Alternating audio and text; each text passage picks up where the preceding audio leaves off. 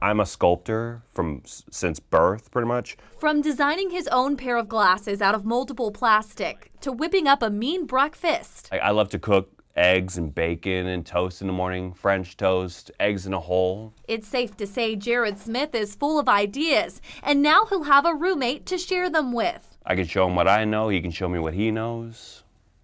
Yeah. And there's going to be a walking trail that goes around. Smith is one of 11 adults selected to move into the Jericho Project, along with 9 Southern Wesleyan students. We don't really know of any college that's doing it like we're doing it, where it's intentional integration with our students living with the friends. The Pickens County Board of Disabilities will train these students on how to interact and relate to adults with disabilities. We're hoping the students will mentor the individuals, take them to class with them, to ball games, to eat.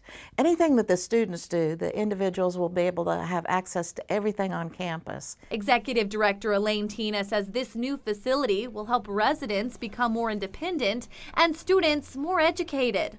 In essence, we are tearing down walls in the community and making people see that they're just like you and I. The building should be completed by this summer. She hopes to have everyone moved in by the start of fall semester. Well, I absolutely look forward to it, and I'm liking what I'm seeing so far. Brenna McDavid, WYFF News 4 in Central.